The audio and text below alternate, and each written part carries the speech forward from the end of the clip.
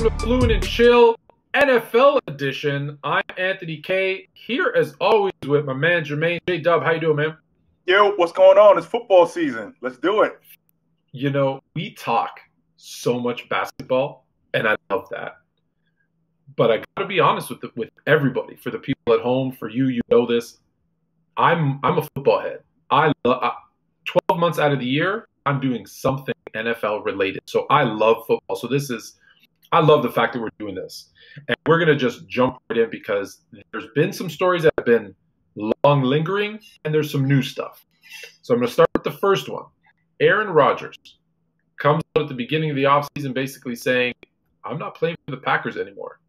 The Packers say, well, we're not trading you.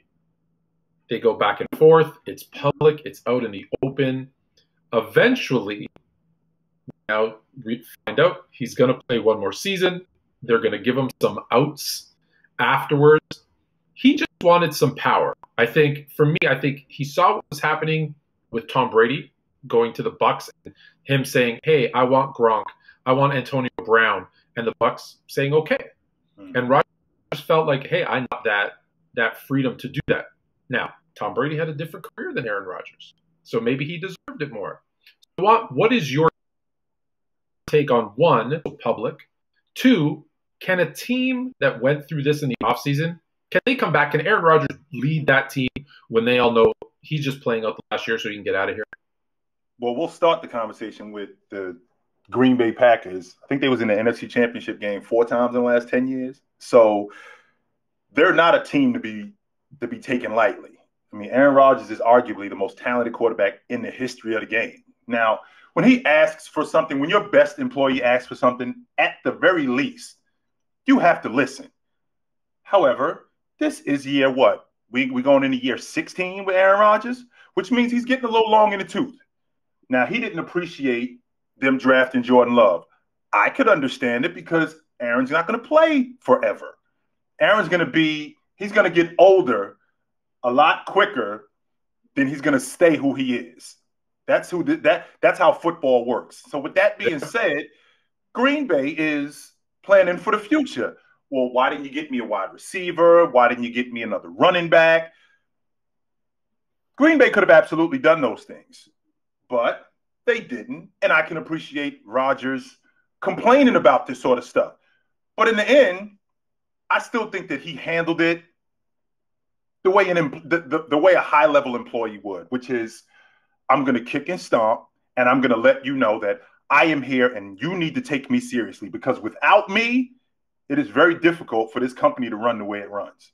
So I want to pause you there for a sec. I want to pause you there because you said something interesting. When they drafted Jordan Love, did Green Bay handle that properly? After what they already went through, like they should know when they drafted Aaron Rodgers. They didn't have that conversation with Brett Favre. They didn't tell Brett Favre, hey, you're still our guy. We're thinking of drafting this quarterback because if he slips into our hands late, because if you remember, Aaron Rodgers slipped in the draft, we're able to pick him up. Look, you're not going to play forever. It's just a succession plan. You know, we're not kicking out tomorrow. We want you to play as long as you can. But, hey, mentor and grow this guy. So when it's time, when you decide, right, they felt this way or not. But if they tell him, decide it's time to go, you know, you've been a great employee for the Packers, and you can say, hey, then you can portray when you're ready to this person that you've molded. If they had a conversation with Brett Favre, I think that changes that dynamic. Learning what they learned, doing what they did with Rodgers, wouldn't they have a conversation now with Rodgers and say, hey, just like we drafted you to eventually replace Brett, we need to look to the future as well. Does that get any better? Even if they would have had that conversation, I'm still in a position where I'm on my way out and I'm not ready to go yet. I still think that I can play. That's number one. Number two, you can find great players in the later rounds. I mean, Terrell Owens was drafted in the 3rd round. Frank Gore was drafted in the 3rd round. So you can find great wide receivers. You can find great running backs and great offensive tackles in the later rounds. No question about it. Richard Sherman was drafted in the 5th round. So you can find great players in the later rounds. How Aaron Rodgers handled this was a guy who felt like he still has it and he's not getting the respect that he needs. He feels like he should, it seems to me like he feels like he should be on the same plateau when he asks for things like Tom Brady. like Peyton Should Manning, should he? those guys. When those guys ask for things, at the very least, management listens. Now, this is a different management than when Brett Favre was there. These aren't the same people. So Fair. I also think that without having an owner, like the Cowboys got an owner, Indianapolis has an owner. So I don't think this would have went nearly as far as it did had they had an owner, an actual owner who we could walk down to his office and we can have a discussion, or he'll come see me and say, listen, this is nonsense. I'm gonna take care of this. You're our guy. We're gonna take care of this. As opposed to, you know, we got a bunch of chefs in the kitchen, and you know who is exactly running this thing. So there's a figurehead. There's a figurehead, but yes, the team is owned by the people. So right. I agree with you on that one for sure. So, you know, with that being said, I'm looking at a guy in Aaron Rodgers who I think he's coming to the end of the line in Green Bay. I don't think he's washed. I don't think he's washed yet. I still think he's got some good years left, but he did ask, if I'm not mistaken, he did ask after the 49ers beat them in the NFC Championship. He did say, quote, we have to get these games. We got to get some playoff games in Green Bay, because I think that we'd be a lot more efficient if we did that in Green Bay, and teams have to come to cold weather. End quote. He said that. Well, Tampa came up there in the NFC Championship, and they handled them. You got what you wanted, but it seems like it's always something else. Well, coach didn't go for it on 4th down and 5. I think that he's been put in a position plenty of times to win, and he has not delivered. Yeah. Listen, here's my thing. I understand as a player, as an athlete, I want the best players around me, right? Like we talk about basketball all the time, and super teams this and super. Listen, if I'm able to get all the best players on my team, I'm going to do it. And so I get him from that perspective, saying, hey, I've got a great wide receiver in Devontae Adams, but other than that, I really haven't had much around me. And one situation is you can use that as an excuse, or hey, let's compare him to Tom Brady, since that's who he wants to be complained with. When did Tom Brady have a top tier receiving corps? Never. Right? Never. He dealt with the pieces he was given. And so as much as I agree with Aaron Rodgers that, look, they haven't done many favors, I also got to look at the other side and say, has Aaron Rodgers come through and elevated those guys to the point? If you're good enough to make it to the NFC Championship game, you're good enough to win. I say this all the time. If you're good enough to make it to the Super Bowl, you're good enough to win. Facts. Now, some things might not happen. Yeah. Rewind the clock, Tone. Rewind the clock back to 2014 in the NFC Championship game against Seattle. Russell Wilson is trash. He threw 3 interceptions that day. In fact, the reason why we're gonna lose is gonna be because of me. That's what Russell Wilson is thinking. Y'all should have won that game. Instead, Seattle basically put the clamps on them. And I can appreciate it's the Legion of Boom. However, you had a legit shot to win that game. That game went into overtime, and you didn't deliver. So it's not always everybody else's fault, especially when it comes to this guy. Yeah. Listen, you go to overtime. If you go to overtime, I get it. Like I said, the ball bounces a certain way, certain things happen, a call here, a call there. I'm understanding of all those things, but I'm also want to say, hey, if you're good enough to make it there, you're good enough to win. So that's one quarterback who's coming back into the fold. I think he's done after this year in Green Bay. To another quarterback now who was going to be, I feel bad for Carson Wentz because he was on an MVP pace. Then he gets hurt. He gets replaced by a backup who goes on a historic run. The team wins a Super Bowl. They put his statue out in front of the stadium and then bring you back as the starter, and he's on another team doing nothing. I don't know how that plays to your mental psyche. And now you go to this other team where you're reuniting with that guy, that Frank Wright, that coach who helped you get there to that MVP status. Mm-hmm. And what happens in the first training camp there when everyone's like, hey, the Colts are there. They've got the offensive line. Now they have some offensive line issues since then, but at the time, they have one of the best offensive lines in football. They have a really good defense, a really good coach, weapons, skilled positions. They just need a quarterback, right? They tried I hate to use this term, but old man Rivers, right? Came in, did the best he could, but hey, so they're like, hey, Carson Wentz, healthy, we have a shot. Like, we're talking Super Bowl potential for the Colts. Now he gets hurt. Mm-hmm. And what's the first, and And what's the first name that people start throwing out to cover him when he's hurt? No. Nick Foles. This The guy. same guy with the statue. Oh, no. You can't do that to him, right? Like, No, you can't. can't. They got to find someone else because No. if I'm Carson Wentz, I'm like, I'm out. Like, if you bring in Foles, I'm out. And he come back, what do the Colts do now? Well, the problem that we've had with Carson Wentz over the years was his ability to hold up. His ability to play, that just came into play last season. I mean, he was pretty solid. He had an MVP season before he tore his knee up. And not only that, this is the same guy who, I mean, I said this a couple years back when he was at North Dakota State. I'm thinking to myself, it's interesting because the Niners just drafted Trey Lance, and I'm thinking to myself, they're clearly doing something right up there at North Dakota State. I mean, this is a team that won the national championship 3 straight years. So I'm thinking to myself as a 49er fan, how about we send somebody up there? Because maybe our quarterback is up there.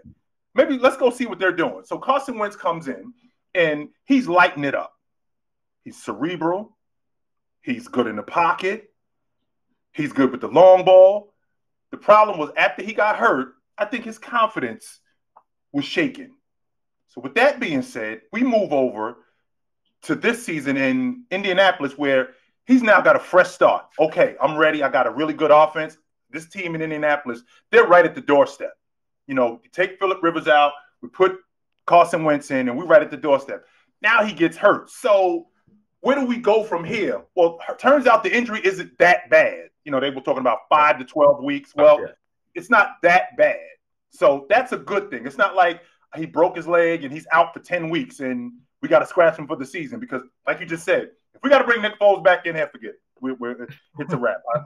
I'm not doing it. But I think that with Carson Wentz, health is the most important thing with him. Now, they still have to, in the meantime, because I don't think he starts week 1. I don't. No. I don't think he starts week 1. I think he's going to be on the shelf.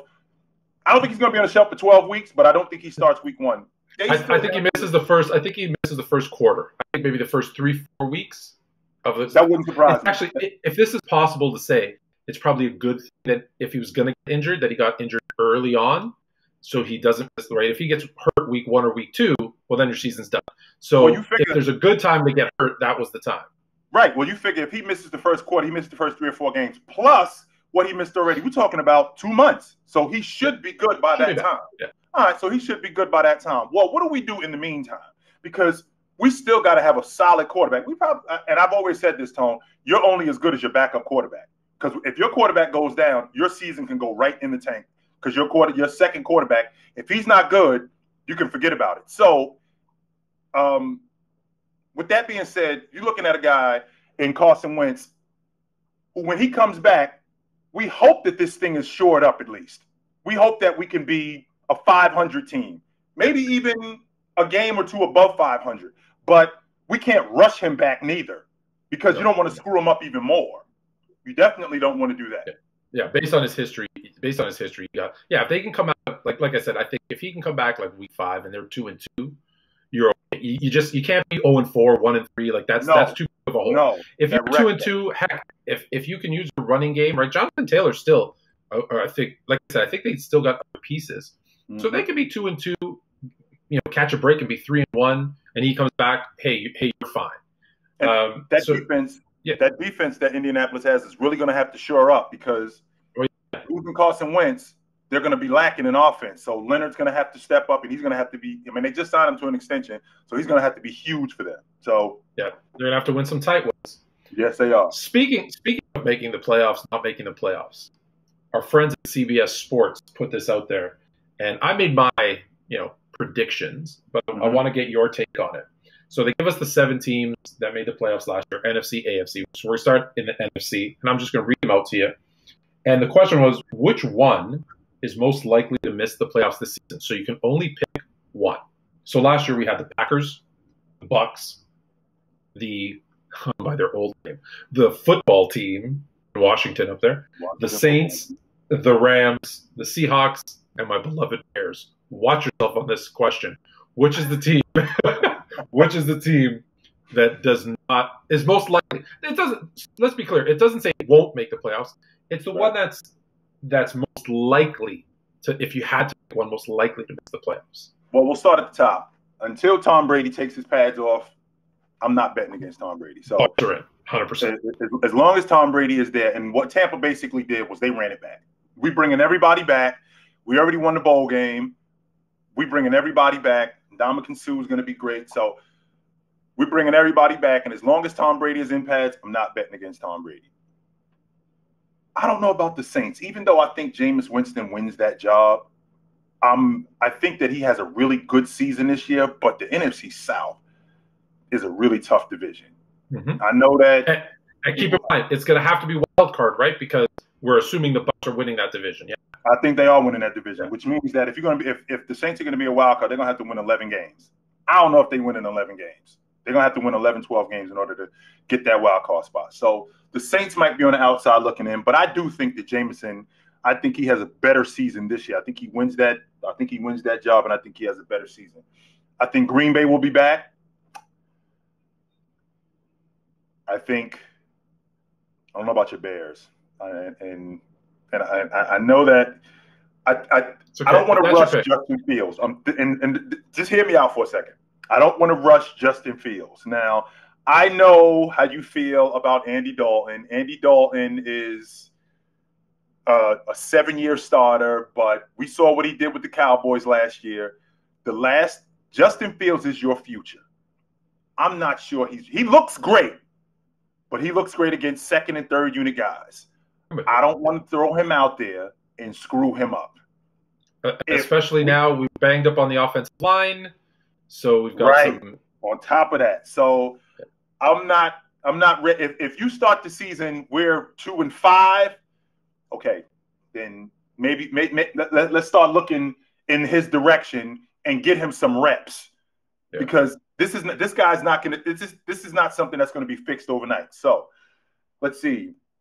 In the NFC South, I think Tampa's going to be back. In the NFC East, I think the Cowboys are going to be back. I can't believe I'm vouching for the Cowboys. I can't believe you said that, but yeah. Yeah, I can't believe I'm vouching for the Cowboys. I think the Giants are going to be something to deal with. I know what Washington is. I absolutely know what Washington is, but I think the Cowboys are going to be back. I think in the NFC South, Tampa's going to be it. In the NFC North, I think Green Bay is going to be it. And in the NFC West, I want to say my 49ers, even though, Jimmy G, when he's upright, he wins 80% of his games. If healthy, the problem is healthy. That's the difference. Now, I'm not sold on Matt Stafford. I'm not. I wish I could tell you, Tone, that I was sold on Matt Stafford.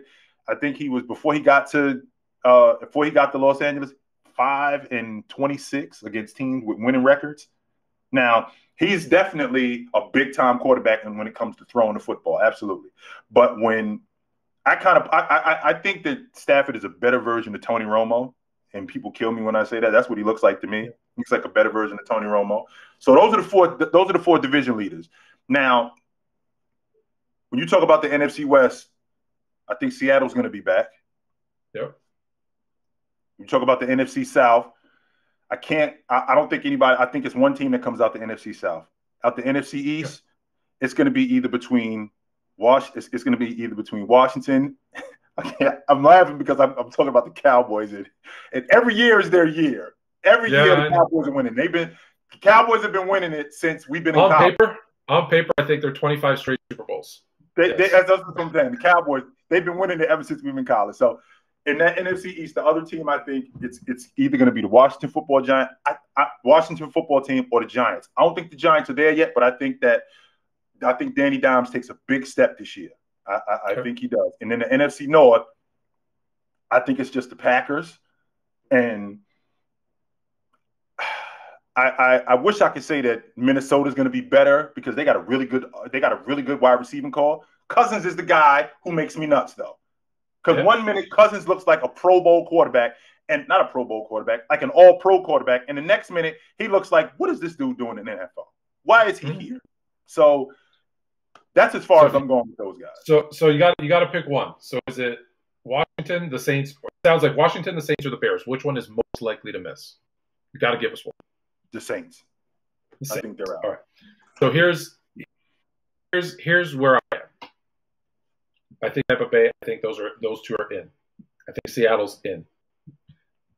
the ones that I have on the cusp, I'm not picking against my Bears, so my No, Bears you're are in. not. So I think the Saints, I think the Saints are actually going to surprise a lot of people. I think they're going to be the surprise team because right now they're flying under the radar, and I think people forget.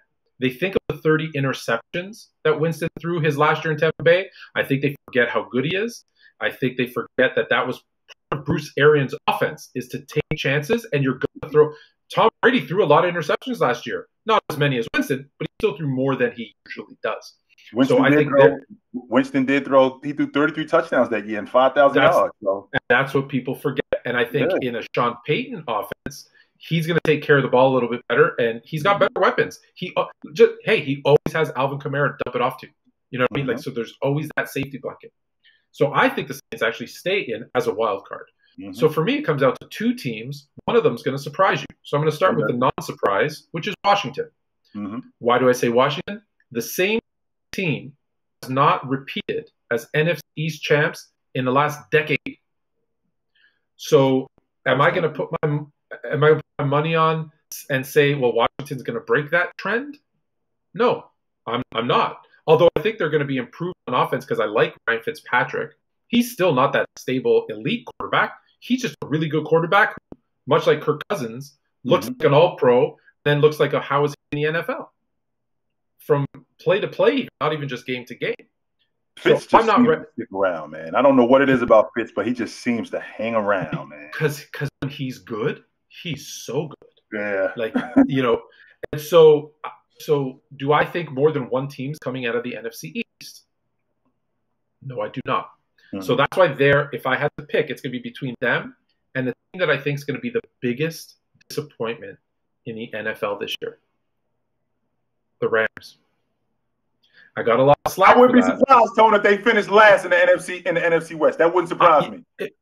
I don't trust Matthew Stafford. And I've had people respond to me when I put that out there and they said, he's going to surprise you. He hasn't for the last 12 years. No, he hasn't surprised me in the last 12. So now, is the defense good enough? Yeah, but I think they're in the toughest with a healthy 49ers, a revamped Seahawks team, a Cardinal team that I think is going to be an Arizona that I think is going to be better than people think too. Like if you look at Arizona, they've got the quarterback, they've got receivers, they've got an improved defense. I know that's still the question mark, but they've got an improved defense. They've also got a running game. Like I think Connor, people are forgetting about him, is going to have a bounce back year too. So that play calling in Arizona is what trips me up because I like what they have in terms of their weapons offensively with Murray and they probably have the best wide receiver. They have arguably the best wide receiver in the game. I can't believe that Houston just handed him over for a bucket of extra crispy and a six-pack. That was incredible to me. But that's probably why he was fired. But I question the play calling in Arizona. That's my issue with them offensively because they should be a lot better than they are. I agree with you, but like I said, I think that's the toughest division in football because again, if all things equal, everybody's healthy. They got 4 teams that legitimately have a shot at winning that division. I don't think I can say that for any other division. Like I can't think of one where I could say, yeah, all 4 teams have a legit shot at winning. There's always one, at least one, right? There's always one that's like, yeah, okay, right? Like won't go through the list, but just think through the division. If you look at the NFC South, Carolina is not winning that division. Yeah, Carolina's not winning. We already know that. AFC East, the Jets aren't winning. We look at the AFC North is strong. Cincinnati the Bengals is not winning that division. They're not winning. So that's what there's always at least one team that won't. Here's a division that has that. So I'm gonna as much as I want to say Washington, nobody's repeated as what I'm gonna go Rams just to be like, you know what? I'm gonna stick with my guns and say I think they're gonna be the biggest disappointment, and it's gonna be the Rams that are most likely to miss. Okay. We're a little short on time, so I'm gonna give you the AFC ones, and let's because I know we are short on time, but I still want to do it because it's important. So I know this is the one you're gonna pick, so I'm gonna start with them. Kansas City, the Bills, the Bills. The Titans, Tennessee Titans, the Pittsburgh Steelers, Baltimore Ravens, Cleveland Browns, Indianapolis Colts. The Colts are going to be tricky. I think the Colts are going to be tricky. I think Cleveland's going to surprise some people. I don't like the dynamic between Baker and ODB. Something's not correct with them two. When ODB's out the lineup, they are much better. And right? not yeah, they are, man. And the numbers just prove it. They just something's going on with ODB and Baker where this is just not working. I don't know what the problem is because ODB is great as a wide receiver, and I think that Baker, I think he's an above average quarterback. I don't think he's great, but he could have guys around him who make him great. But Beckham Jr., that thing is just not working. So, with that being said, they have to find something in between those two to make up for what they lack. Because, like I said, that thing is screwed up. I don't think that Baker was a one-hit wonder last year. I think Cleveland's going to be back in the middle of it. I do think that. Tennessee, now, if they can continue to do what they're doing, and we already know what their offense is, it's Derrick Henry. Yep. We know that for a fact. Derrick Henry is their offense. So if they could continue doing what they're doing, I think they're going to be right back in the middle of it too. But the team that I think Pittsburgh takes a step back. I do. I think Pittsburgh takes a step back. So we've got the same division, and I'll tell you what. I think the Chiefs win their division again. Mm-hmm. I think the Bills win their division again. I think Tennessee wins that division. So there's 3 out of the 4 divisions. We've got the leaders there staying in. So now you've got the Colts, the mm-hmm. only one that, I think still get a wild card. Mm-hmm. What are the chances that 3 AFC North teams make the playoffs again? 0. Right? So now I've narrowed, I got from 7 to 3. So now mm-hmm. I'm Cleveland, Pittsburgh, and Baltimore. Mm-hmm. Do I believe Baltimore will be back? Yep, sure do. So now I'm down to 2. Mm-hmm. So now I'm between Pittsburgh and Cleveland. Now I'm of a different opinion than you. I don't think Cleveland wins 10 games this year. Mm. I don't think whatever that dynamic is. I still don't trust Baker. Let me ask you this, Tone, as a wild card team in the AFC, how many games is it going to take to get in? I think you need to win 9 or 10 games. Okay. And that's where I have Cleveland at 9 or 10. And I think it's going to be just like last year. It's going to be like a tie break.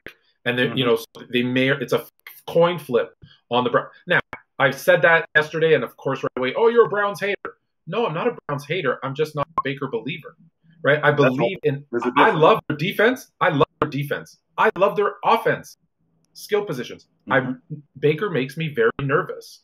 I feel like if they had a chance, like there was rumors, I don't know if this is true, but if they had a chance to trade Baker, like for Aaron Rodgers was the rumor or other, I'd do it because I still think they're a quarterback away. I think, to your point, I think he's good. I don't think he's great. And I think with guys like Landry and Odell and those guys, you need a quarterback that can handle those egos. And I think that might be the issue between Odell and Baker. They both see each other kind of on this level, and I think that's maybe where they clash. I don't know. If Green Bay calls you up and they ask for Baker Mayfield and 2 1s and you pass as a GM, you're fired that day.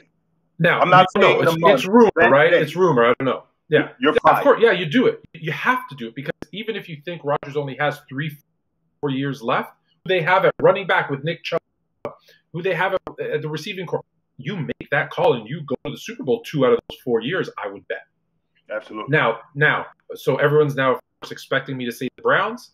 Unfortunately, I think it's going to be the Steelers. I think the Steelers, I think Ben Roethlisberger is not going to be the same guy we saw coming back. And I think they're the ones that take the, I think Cleveland and Pittsburgh both take a step back, but I think Pittsburgh takes the bigger step back and they just miss it. Like, I'm not saying they're going to have I think you're going to see a situation where like the Browns, the Steelers, and another team have like 9-10 wins, and it's going to be on a tie break, and the Pittsburgh Steelers that are the odd men out this year. Most likely, not guaranteed, because that was the question. Most likely. So I'm with you then. I think we both got the Steelers. Yeah. So that ends it for this week, Fluent and Chill NFL edition.